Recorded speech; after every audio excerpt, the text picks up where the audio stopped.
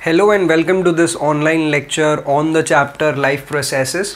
सो आज के चैप्टर के अंदर या तो आज के लेक्चर के अंदर हम लोग लाइफ प्रोसेसेस के कुछ इंपॉर्टेंट कॉन्सेप्ट्स का रिवीजन करने वाले हैं। So let's get started. सो पहले तो हम लोग ये समझने की कोशिश करते हैं कि ये लाइफ प्रोसेसेस होते क्या है, what are these life processes. Answer बहुत सिंपल है, ये हमारे बॉडी के कुछ ऐसे प्रोसेसेस होते हैं which are necessary for survival. ज़िंदा रहने के लिए या तो सर्वाइवल के लिए जो भी प्रोसेसेस हमारे बॉडी के लिए इम्पॉर्टेंट है या तो आवश्यक है, उनको हम लोग बुलाने वाले हैं एज द लाइफ प्रोसेसेस। अब ये लाइफ प्रोसेसेस हमारे बॉडी के अंदर कई सारे हैं।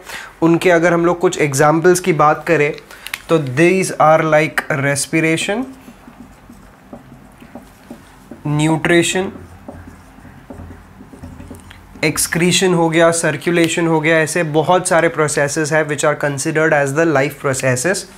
सो यहाँ पे मैं एक्सेट्रा लिख देता हूँ।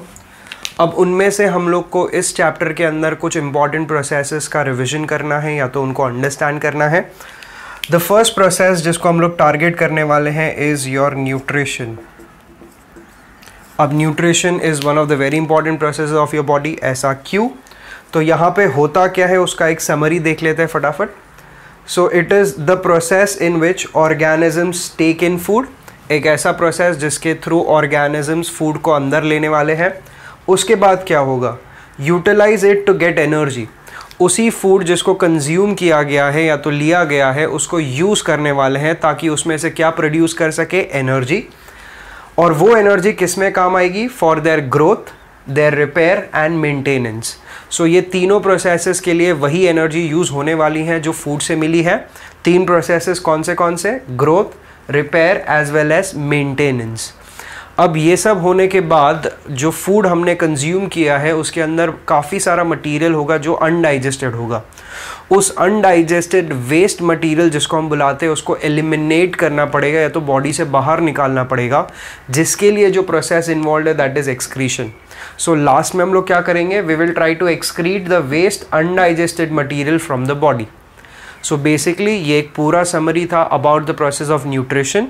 बट ये न्यूट्रिशन के टाइप्स क्या है? So the next thing that we are understanding is types of nutrition. So nutrition के बेसिकली दो इंपॉर्टेंट टाइप्स होते हैं और ये दोनों टाइप्स किस पे डिपेंडेंट है? They are dependent upon the food material that is consumed.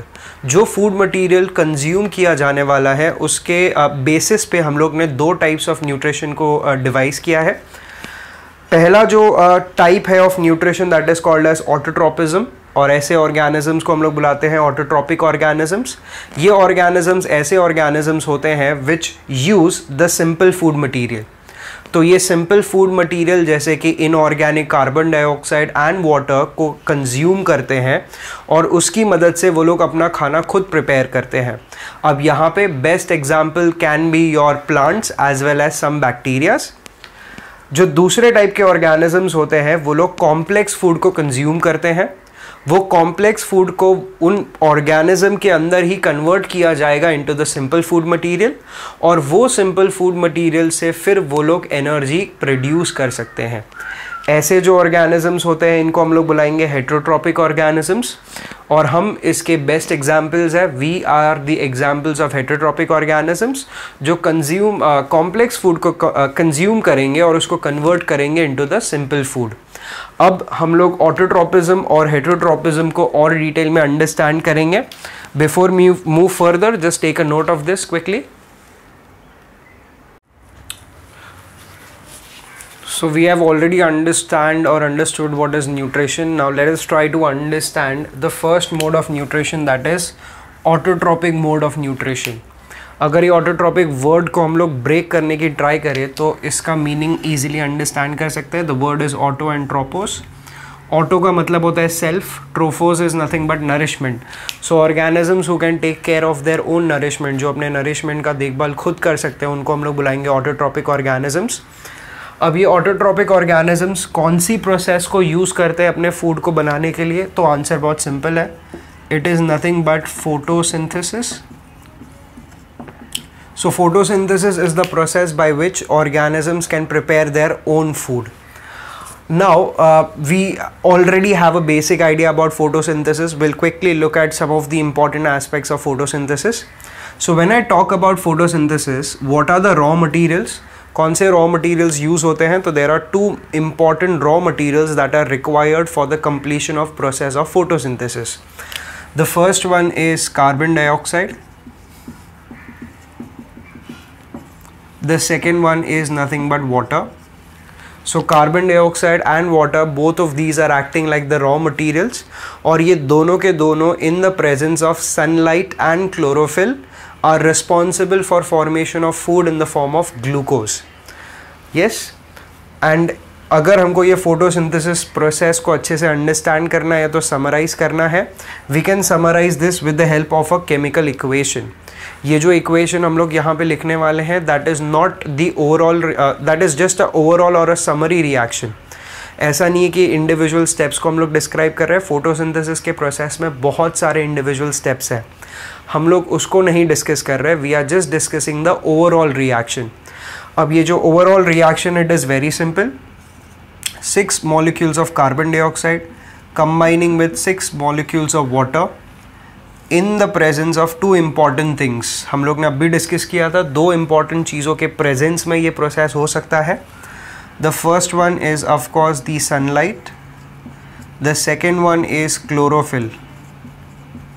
So chlorophyll is present with in the chloroplast, a cell organelle that is present exclusively in the case of plant cells, जहाँ पे pigment होगा chlorophyll, जिसकी मदद से ये दोनों के दोनों यूज होंगे, that is carbon dioxide and water, so as to make the product that is glucose C6H12O6, and what is eliminated is oxygen. 6 molecules of oxygen are eliminated or liberated, and this C6H12O6 is nothing but the glucose. सो हम लोग जो कहते हैं कि photosynthesis process में plants अपना खुद का खाना खुद प्रिपेयर करते हैं, तो वो जो खाना होता है that is in the form of glucose, and this is how the reaction goes on. This is one of the very important reactions. Now talking about some insights of photosynthesis.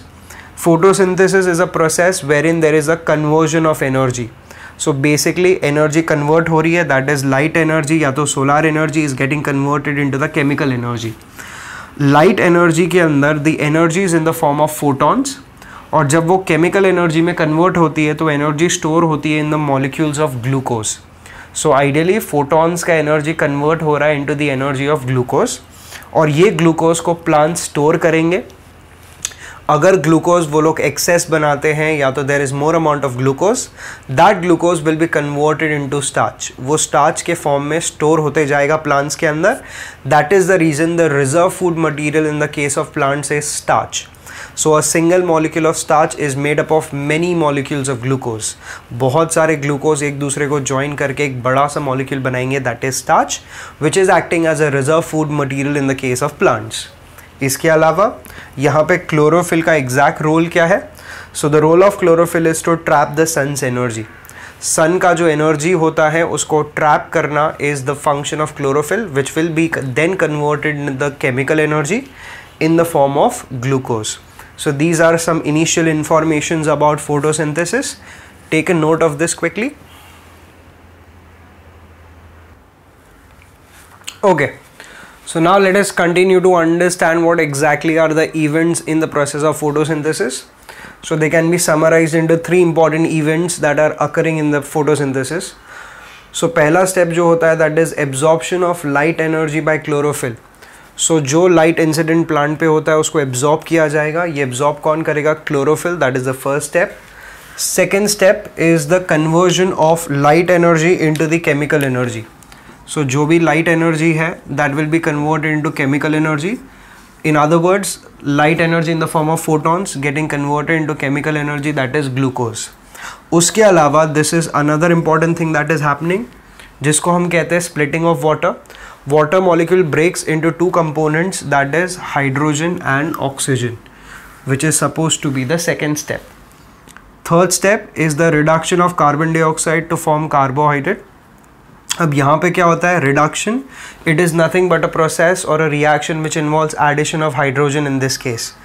So molecules of hydrogen will be added to CO2 जिसकी वजह से CO2 किस पे convert हो जाएगा, carbohydrate, और यहाँ पे जो कार्बोहाइड्रेट स्पेसिफिकली बन रहा है that is nothing but your glucose.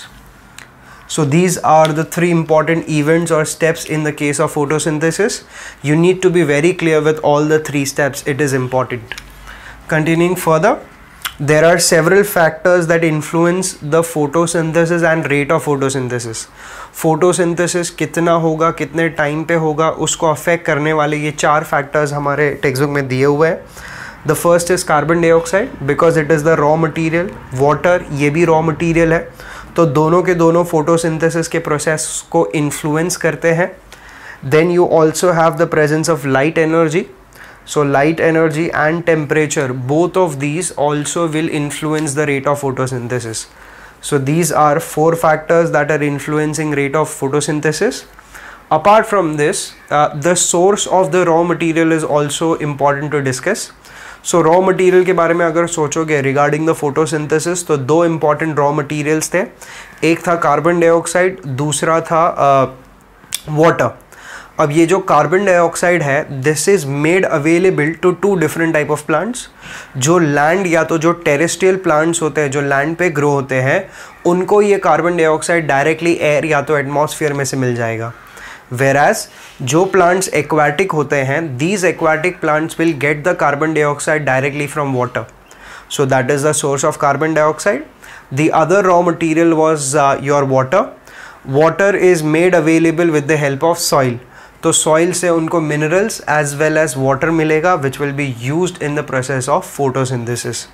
So this is an overall summary about the autotrophic mode of nourishment that is seen in the case of plants.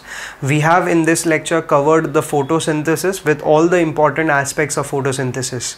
Make sure that you are making notes of this. This will be very helpful. Thank you everyone.